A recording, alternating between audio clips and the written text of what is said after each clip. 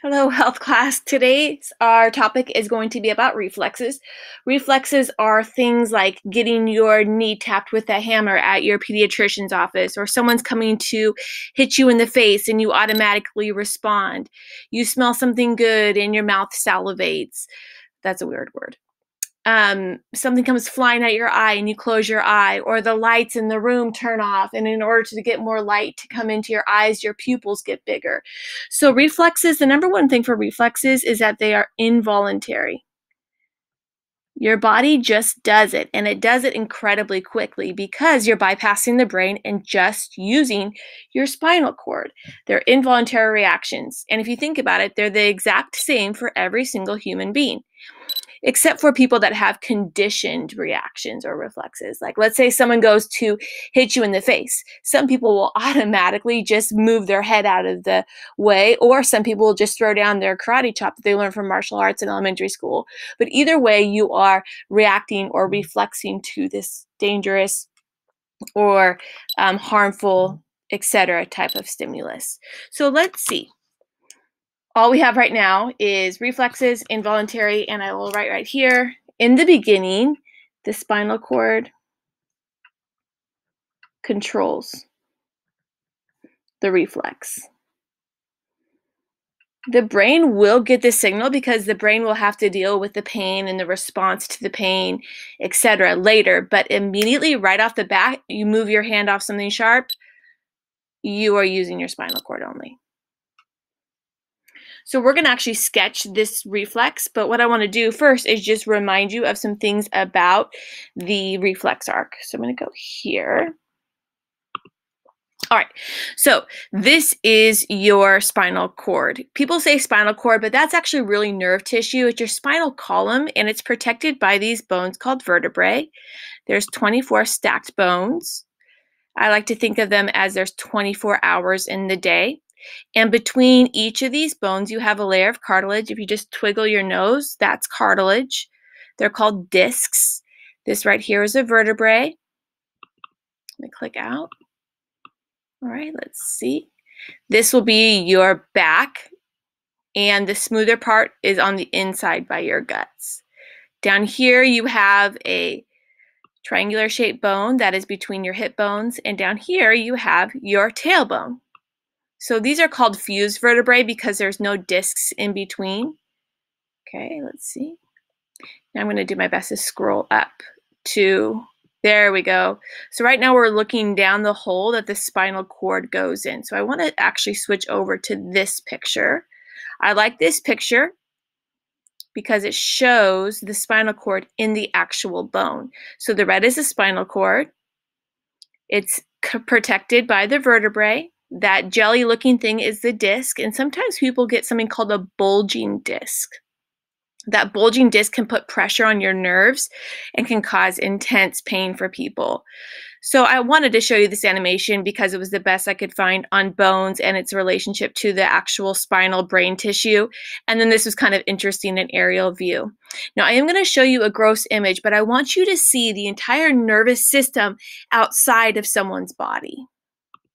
Okay, so you can see here's the brain, there's the eyeballs, there's your spinal cord all the way down, and look at all of these nerves coming off of it. All of these nerves are called peripheral nerves, and they're all attached here at the end at your fingers and at your toes, and some of them do not, as you can see. They just kind of wrap around your rib cage, etc. So I want to talk about reflexes today, and those are things that use these nerves right here. You have pain signals going in, response signals going out, and the spinal cord is responsible for that reaction or that reflex. So here's your spinal cord. There are your nerves that are going to be directing this whole response. Okay, so take this spinal cord, cut it in half right there. Pick it up with your hand, remember, all imaginary, and look down on it. This is what you're looking at. This is an aerial view, a looking down view of your spinal cord. So this would be the thick spine in the middle, and these would be the branching nerves coming off of it. Okay, so it's called a reflex arc. I will come back to this picture because it forms a half circle. Let's see. the reflex arc. Remember, arcs are half circles, so it's not going to close completely the circuit. Let's see. Let's start. I'm going to use gray. You do not have to use gray, but it works out because the spinal cord is some gray and white matter. So draw this spinal cord and then some tubes coming off like that for the nerves. It's going to look a little bit like a crab.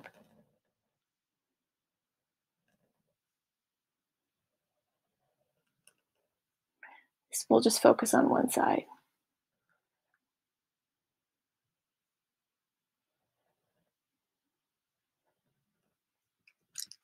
Okay, so this right here, this is my spinal cord.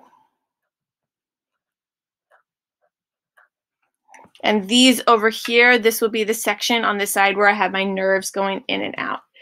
So let's go ahead and draw some sort of a pain stimulus. Let's go ahead and put over here a sharp nail. When someone steps on a board, they don't see the sharp nail.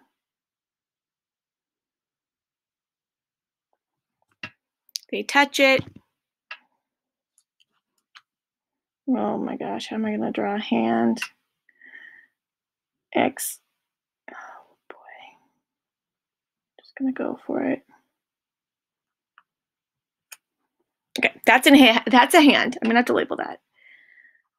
Okay, so you have sensory nerves in your hand, and they are going to send the pain signal to the spinal cord. This is going to use something called a sensory neuron. It's got the same machinery as all the other neurons that we've talked about in class. So it's going to have an axon terminal. It's going to be covered in myelin. In fact, the more myelin that your axons have, the faster you are at sending these signals. And they would say, oh, you have a good reflex time. Okay, so you'd have your dendrites here, your cell body, your dendrites, etc. These don't need to be perfect. So we call this the sensory neuron because it's going to send the sensation to the spinal cord. So the sensory neuron. And I'll write down here, the sensory neuron sends pain signal. Actually, I should not use the word pain. It just sends a stimulus, a sensory signal. It could be you smell something gross and you want to vomit. You touch something hot, you move your hand. So it's not always pain. So you can use a different word there. It just sends some sort of a stimulus. Sensory neuron sends pain signal to the spinal cord. And then in the spinal cord only, you have a little neuron called an interneuron. This is like in Tinker Toy's little connector piece. So it takes the signal that it just got and it sends it to the correct muscle that's going to be responsible for moving your body part in jeopardy out of the way, or your salivary glands to increase in saliva when you are hungry, preparing you to eat. Okay, so this is step number one, your sensory neuron. Ouch, ouch, ouch, ouch, ouch, or hungry, hungry, hungry. And then you have your interneuron, which is going to connect your sensory stimulus to the correct motor neuron. So the interneuron, if I were just given one word, I would use the word connector. So it is going to connect the sensation, that's a good word, to the correct responding motor neuron.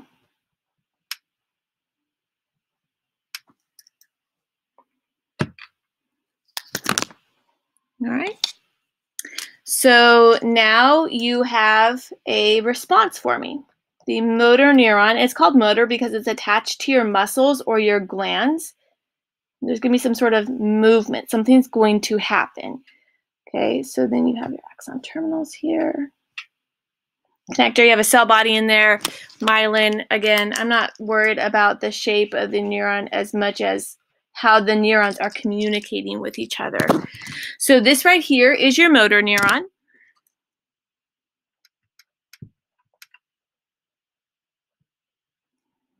And it received a signal from its temporary boss called the interneuron because what you're going through is so urgent that you cannot spend time sending that pain signal to the brain.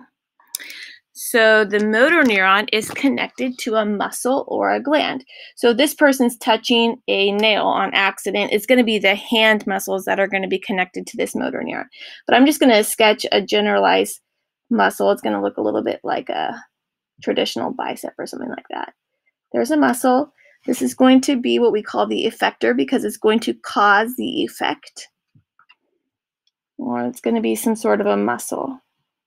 All right. So in summary, you have a sensory stimulus. You send the signal to the spinal cord. The interneuron connects that sensation to the correct responding motor neuron, and the person will automatically, what it feels like, withdraw their hand. So step number 3 is the motor neuron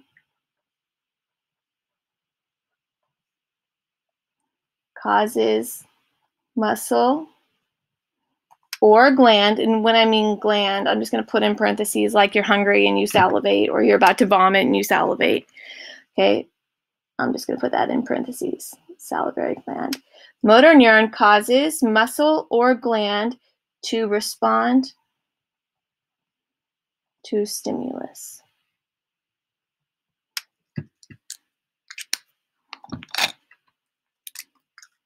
So over here, I'm just going to write a summary of the steps of the reflex arc.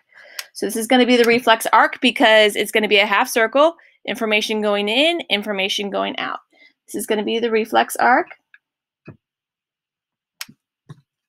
Step number 1, I'm just going to put pain. Step number 2, sensory neuron. Step number 3, interneuron. Step number 4, motor neuron. Step number 5, it reaches the effector, and you respond to the stimulus.